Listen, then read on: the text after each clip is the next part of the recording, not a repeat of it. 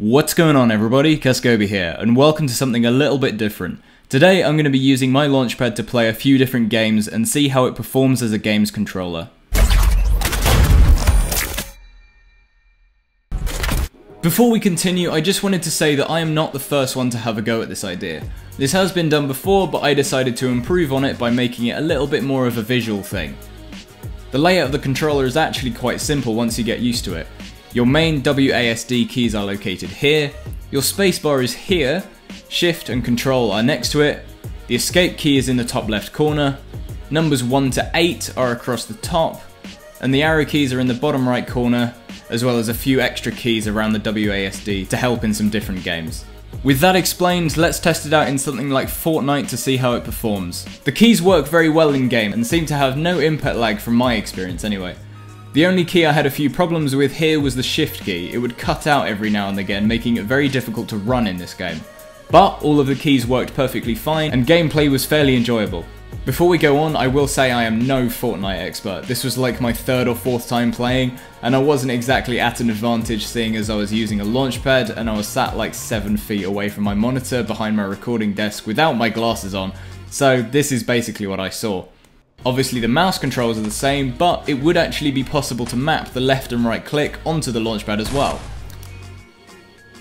But you can see that the gaming experience itself went quite well, especially after I discovered the bush. I'm a bush. So anyway, welcome to the next minute or so of absolutely trash gameplay. Obviously I'm just using this to test out the Launchpad controller, but in my experience, obviously, it does actually work quite well. And obviously with my channel being quite a Launchpad focused channel, we obviously included a Launchpad in this video. Recorded here as well was my first ever kill in FORTNITE. Like I said, I'm no expert, so I just kind of hacked him with a pickaxe. I did well. Yes, got a kill! But the game went well, and we won in the end, so that's all good.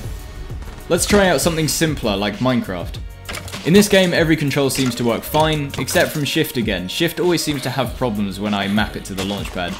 So in Minecraft you can't crouch using Shift, which is kind of a shame, but all of the other movement doesn't feel restricted, and all controls act as normal.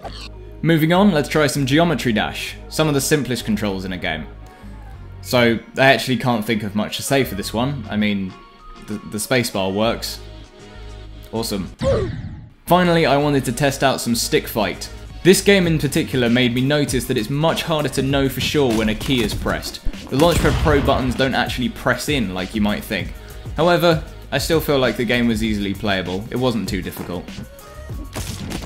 Anyway, I felt like I'd actually show you how this software works and how to get it working yourself if you wanted to try it. The conversion program is run in Bome's MIDI translator, available for both Windows and Mac, and it has 52 separate commands that I've written for 26 different keybinds.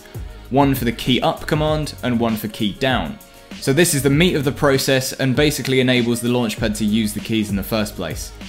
Then over in Ableton, this is dealing with all the visual things. I have a loop of light effects going just to show the notes as a layout. Then a second channel is used to run the white light effects to show what buttons are being pressed. I'll put all this stuff in the description so you can download this for yourself.